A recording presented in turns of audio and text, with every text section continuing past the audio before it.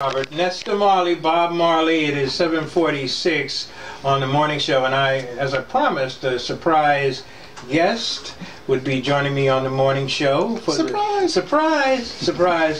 For the first time in this configuration, Anthony Sloan. Anthony Sloan is Arts Director Emeritus. That's right. At radio station WBAI. I got the letter to prove it. Got the letter to prove Hey, look, it's got the logo and everything like that. Hey. And that's laminated. Oh my goodness. Well, yeah, you got to. I got to travel around the world. That's right. You got to. That's right. Travel. So, Anthony, it's wonderful to have you here. It was wonderful to see you when you showed up the other week. I was, so delighted to see you. I knew what that meant. I wasn't sure, but it's come to fruition. So, listen. Tell us about what's going on, what you're working on, and what's going to be taking place next Thursday. Sure, no worries.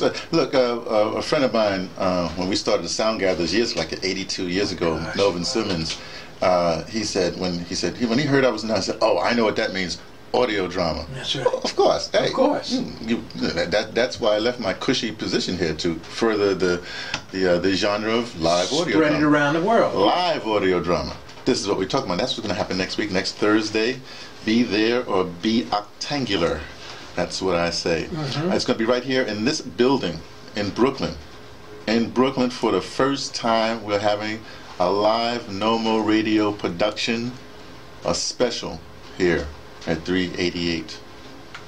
Well, that sounds very exciting. Well, for the uninitiated, what's the radio drama? Come on. Okay, look, I deal with audio drama because it is the most democratic form that I know of. You can be a 4-foot ogre and still be the leading character kind of thing.